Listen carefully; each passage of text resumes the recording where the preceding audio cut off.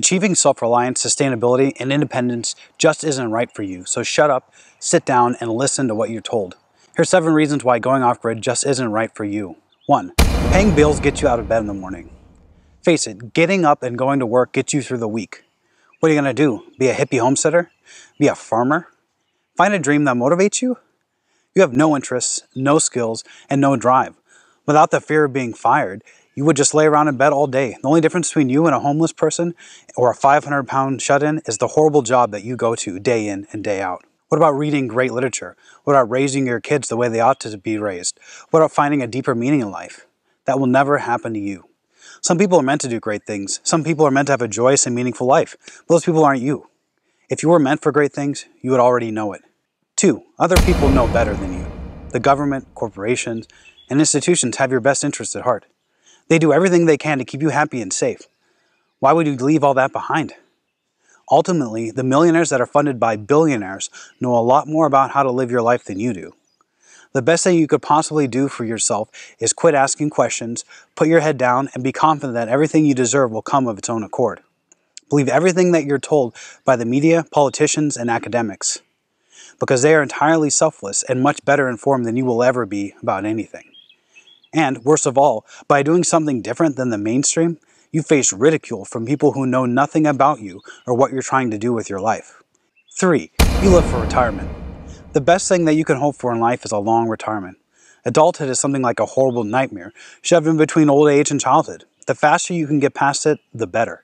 Every day, the trying circumstances and grind of employment are the penance you pay for the freedom you had as a child and the hopeful freedom you will have as a retired person. Someday, you will once again be able to break the routine, maybe buy an RV, travel the country, spend times in the woods with your children and grandchildren, if they aren't stuck working like you. Maybe go fishing. Wouldn't that be nice?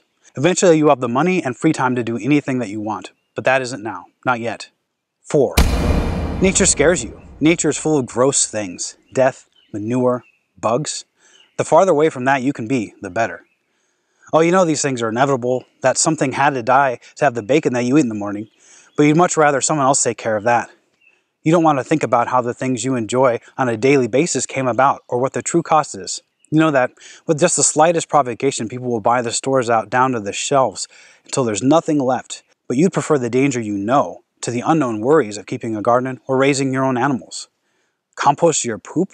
You'd rather die than go without indoor plumbing or a flush toilet for a single day. 5. You hate the idea of hard work. Growing food? Isn't that for foreigners or poor people?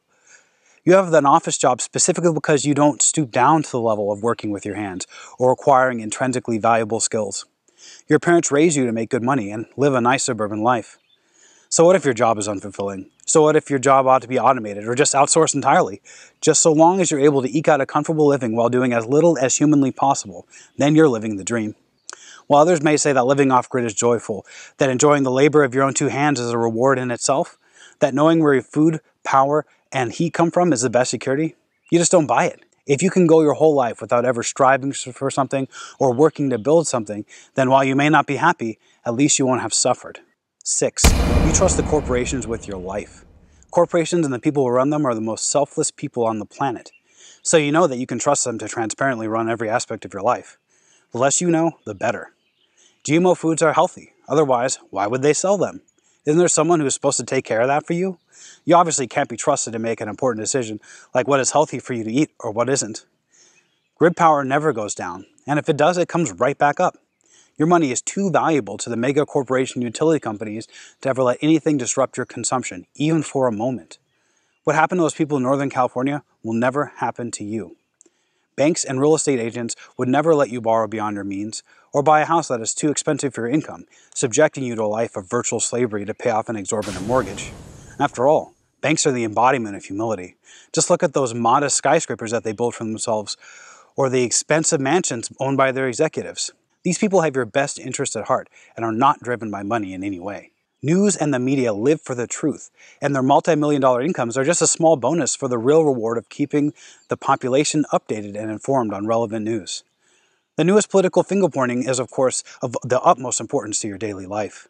At least until next week, when the next big thing comes along and the events of this week are almost entirely forgotten. You can trust things you're told, especially the ones that keep you scared and keep you in line. What motivation could they possibly have to lie? 7. You have no idea where your food really comes from. Isn't picking food from plants potentially dangerous? Food comes from stores, that's all you need to know. The idea that you can go from almost nothing to a full pantry over a summer is suspect. How do you expect things to grow without large tractors to plow, chemical fertilizers to nurture, and gallons of pesticides to protect? Gardening is the most expensive way to get a pound of cucumbers, especially after all the bags of potting soil, starts, and special gardening clothes you have to buy. Don't you know that people die from things, and that food is among those things? So, you better not step beyond your bounds. Conagra may not keep us healthy, but they will keep us alive, and that's all you need to know. So what do you think? Is off-grid really all it's cracked up to be? Let me know if I missed anything in the comments, and subscribe for more off-grid content. And thanks for joining us here on Off-Grid Permaculture.